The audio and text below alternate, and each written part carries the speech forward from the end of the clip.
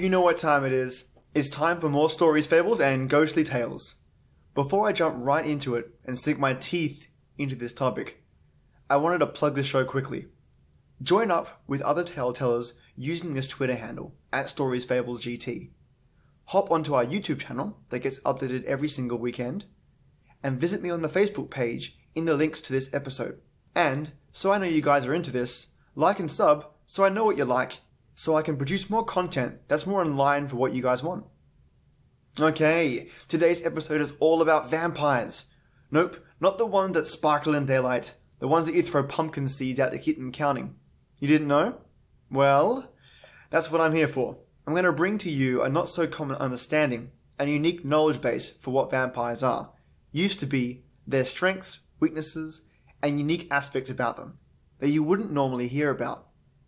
So, listen well, tale tellers, this is going to get good. For those of you who are unaware of what vampires are, don't stress, you're about to find out. The generic universal vampire is an eternal immortal being that lives in constant darkness, needs blood, and are unable to stand sunlight. Oh, and are forever damned.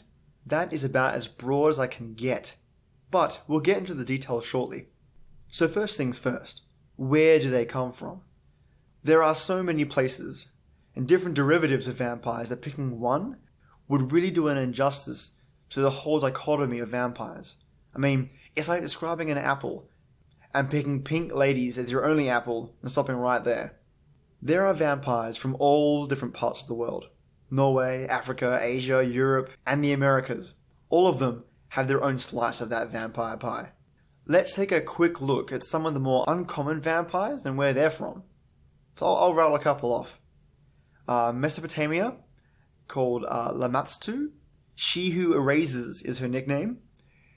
Edimu, also known as Ikimu, and has details and records dating back as far as 6,000 years ago. I think we're going to cover that briefly as well, with earliest records being 6,000 years ago, which we'll cover later in this episode. Jewish origins, Lilith. Spanish, Mexican, Puerto Rico, Americas, El Chupacabra, the goat sucker. Greek mythology, the very, very first vampire. Now this will have a bit of controversy around it, but again, I'll cover this later in the episode. But the name is Ambrogio. Southeast Asia, Bahuta or Pret. China, Jiangxi. Malaysian, Penanglan. Indonesia, Layak. Africa, Ramanga. Norse, Drago. Albania, Shriga. Greece, this will be a tough one. Viacolicus. Anyone who knows how to pronounce that, let me know. American or Western vampires, well, I mean, you know that. It's the vampire. But as I park those, I need to talk about one in particular, Ambrogio, who is clouted as the very first vampire, with over 6,000 years of history supporting that claim. Now, I have used multiple sources here, I mean many, to make sure that I've picked the right one. Everyone's got their favorite, so forgive me if this isn't the right one, but we'll get to yours eventually, I'm sure. So the very first vampire story goes exactly like this. The curse, the moon, the blood will run. He could not sleep that night, and so stayed outside the temple trying to contemplate the meaning of the fortune. With the dawn, he realized he had not slept a wink, and as he walked back to town, he saw a beautiful woman dressed in robes of white walking towards the temple. He introduced himself, and she did the same. Her name was Selene, and was the maiden of the temple she tended to, and took care of her sister, the oracle, while she is in her trance-like state. The two would meet at the same time on the following days, and gradually fell in love. Ambrogio asked Selene to marry him, and to return with him to Italy, as it was his last day in Greece. She agreed, and he would go make the preparations and meet her at the same time next morning. This angered Apollo, as he took a liking to the lovely Selene. Apollo appeared to Ambrogio and cursed him. From that day forward, the mere touch of Apollo's sunlight would burn his skin. Distraught and not able to meet with Selene, Ambrogio ran towards a cave that led to Hades for protection from the sun. Hades, the god of the underworld, listened to the tale and made a deal with Hades. He would grant Ambrogio and Selene protection in the underworld if he would steal Artemis's silver bow. Hades gave an Ambrogio a McGill wooden bow with 11 arrows to hunt with, and he was to offer his trophies to Artemis to gain his favor. As collateral, Hades bade him to leave his soul until he returned to Hades. Should he return without the bow, he'd have to live in Hades' hell forever, never to be with Selene. Ambrogio had no way of contacting Selene. He did have a parchment, but with no instrument or ink to write with. With his bow and arrow, he killed a swan, using its feather as a pen and blood for ink. He wrote her a note that he could not meet with her, but would find a way for them to be together, then left the note in their meeting place. Selene was devastated, but as not to anger Apollo, kept working at the temple. Again, no Ambrogio, but another parchment, this time a love poem. Ambrogio for 44 days before dawn would slay a swan and write Selene her letters and poems.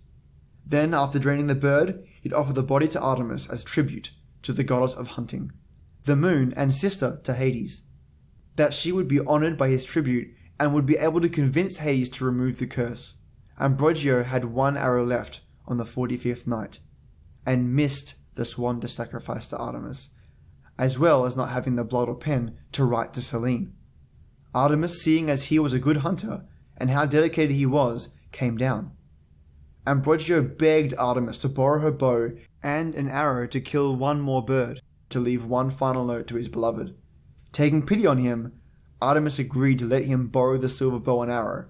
Ambrogio had his chance and now ran in desperation to the cave that led to Hades. After realizing what had happened, Artemis cast down her own curse on Ambrogio, that causing all silver to burn his skin. With the bow in his hand, he dropped to the ground. Artemis was furious at the deceit, but as he begged for her forgiveness, he explained his love for Selene, Apollo's curse, and the deal with Hades. He swore and apologized profusely that he had no other choice. She took pity on him once more and decided to give him one more chance. She offered to bestow him these gifts: a great hunter almost as good as she, speed and strength of a god, fangs which would drain the blood of any beast, and immortality. The only catch was that Artemis was a virgin goddess, and all her followers had to remain so, and unmarried as well. They would never be able to touch again, no kissing, no children. Ambrogio agreed, being that they could live together forever. He left a note for Selene, to meet him on the docks the next morning. Upon receiving the note, she ran away before Apollo could notice. When she got to the ship, in the hull lay a coffin with instructions to have the captain set sail, and not to open the coffin until nightfall. The two lived in Ephesus, in a cave during the day, and at night worshipped Artemis at her temple. The years went by, and Selene aged, while Ambrogio stayed young. She fell ill, and was on her deathbed. Distraught he would never join Selene in the afterlife. Ambrogio went to the woods and killed a swan for tribute, begging to make Selene immortal as well. Artemis appeared, thankful for his dedicated worship, and made one last deal. She told him that he may touch Selene just once to drink her blood, that doing so would kill her mortal body, but from then on, her blood mixed with his and could create eternal life for any who drank it. Ambrogio explained to Selene what had transpired, and after much convincing, he bit her neck and took her blood into his body. Setting her limp body down, she started to radiate and levitate up toward the sky. Ambrogio watched helplessly as Selene's spirit met Artemis at the moon. Ambrogio watched helpless as Selene's spirit met Artemis at the moon, and when she arrived, the moon lit with a brilliant light, and with that, Selene became the goddess of moonlight. Every night, she would reach down with her rays to touch the earth, and of course, to reach out to her beloved and their vampire children.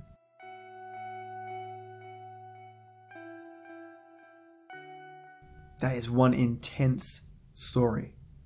So now that we know the original vampire origin, let's explore some hand-picked appearances, powers, and ways to stop vampires.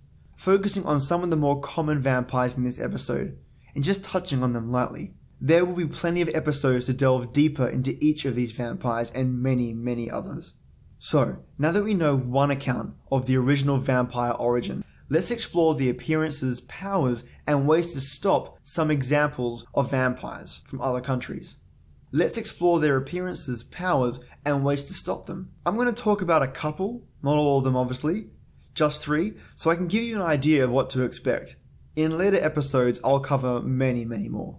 The first one on the list is Jiangshi, known as the Chinese hopping vampire. Their appearance is greenish to whitish skin, with horrifying rotting flesh. As a side note, Jiang means hard or stiff. In fact, they are so stiff they can't move properly, which is why they hop around with arms outstretched to reach towards their prey. Their powers are indestructibility, they can't be harmed, and they absorb life force. I don't know about you, but that's some pretty crazy powers right there. To protect against the Jiangshi, thread stained with a concoction of black ink, chicken blood, and a burnt talisman can be used to ward them off. Also, some more esoteric tools of the trade to keep these guys away is blood of a black dog, stone mason's awl, an axe, a broom, holding your breath so they can't hear you, and a Taoist talisman stuck on the forehead to immobilize them. And while it's stuck on there, they can't do a thing. It's basically like imprisoning them on the spot. Our next vampire is the Norse Draugr, or otherwise named Revenants. They're undead warriors that feast on human blood and flesh depending on the type. Now there are countless stories, but they've been known to eat people in one bite. I'll explain. Their appearance is a mix between warriors, so Viking warriors, muscle-bound, sinewy, undead warrior skeletons, and it also shifts to being cold, lifeless, sagging skin, often bloated or swollen. So there's quite a range of depictions of how these Draugr look. Their powers, quite unique. Beyond having superhuman strength, they can actually increase their size at will. The more powerful ones can get as large as a mountain. They're also immune to normal weapons. And here's a tidbit that you might not know. They can swim through solid stone. Swim. So like me or you jumping into a pool of water, they can jump into endless stone. That's just crazy. The best way to protect yourself from these creatures is not to fight them one-on-one. Is actually to prevent their ability to be risen. So what they would do, what the Norse people would do, is place iron scissors on the chest of the deceased and inside the coffin. And that would keep the Draugr from raising. They also used to put straw or twigs inside the corpse's clothing to keep them from rising up again. They'd also push needles into the soles of their feet. And can you imagine if they, you weren't dead? I mean, they'd know if you weren't dead, put it simply. They'd also move the coffin into 3 different directions. So north, south, east, east, south, west, different combinations. And that would supposedly calm the spirit and send them on their way. And lastly, the good old-fashioned holy water, which seems to permeate across all different vampire types. Maybe not the Jiangshi, like the Chinese vampires, but most often than not, vampires are stopped with holy water. The last one on our list is the Malaysian, I might butcher this one, Penanggalan. Any Malaysian listeners out there, please correct me. Write it in the comments. Embarrass me. Gave it my best shot, okay? I gave it my best shot. Their appearance, a detached head with organs flailing around behind them. So they leave their body behind, so a hollow body, whilst it floats through the night. So their powers are to absorb the blood of pregnant women and absorb the life force of children. They use their long tongues to reach into different areas of houses and latch onto the body, absorbing all the blood.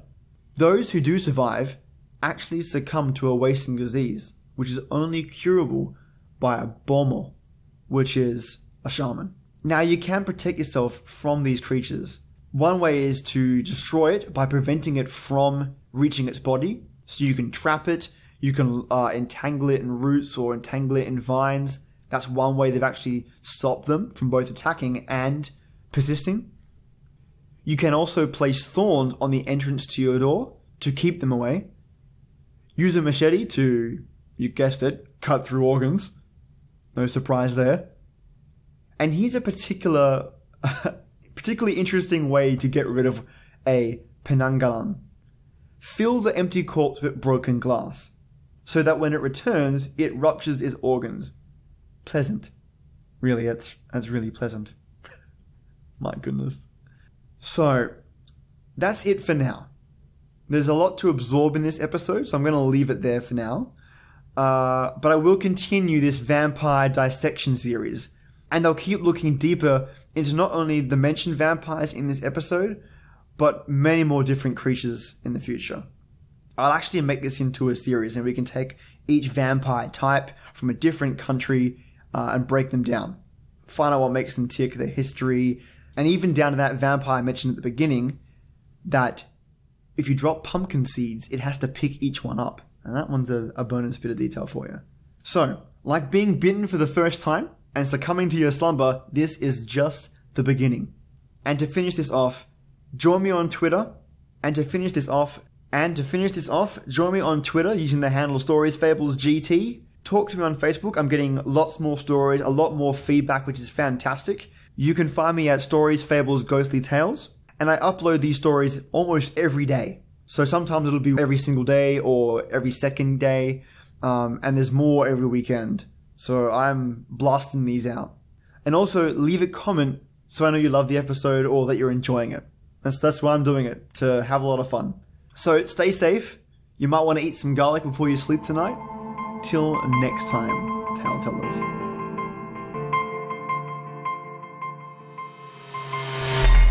And here's a blooper reel. So stay safe. You might want to cover your house in holy water or drink some holy water. Hey, it's me, Ambrogio. What you want me to do? I'll write you a love letter? Fangs that would drain the blood of any beast. I'm a vampire. He left another... This guy's just leaving notes everywhere. The two lived in Ephesus. In a cave... The two lived in Ephesus. The two lived in Ephesus. Ephesus. Celine promptly lost her shit. Distraught she would never join him in the afterlife. As Celine's spirit met... Oh no, I missed the swan. Artemis is gonna be pissed.